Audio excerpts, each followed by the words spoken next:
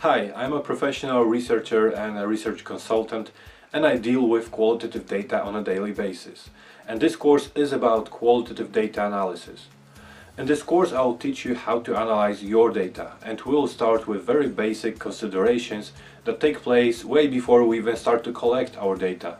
So for example, should you start thinking about data analysis at the stage when you're designing your research methods? After that we'll go on to initial explorations of our data, and I will explain the importance of reading and creating notes and charts and other kinds of visualization of our data at this stage.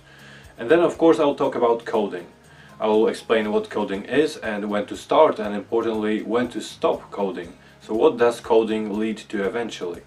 And I will share two important and useful techniques that I've been using for coding. Coding is great and it's important, but it's not the end of data analysis.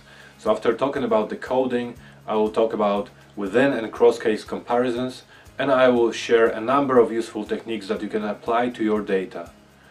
Finally, I will talk about the importance of developing theoretical concepts. So something abstract, something that explains your data, and something that helps you work towards the final theory or the final explanation unifying your data.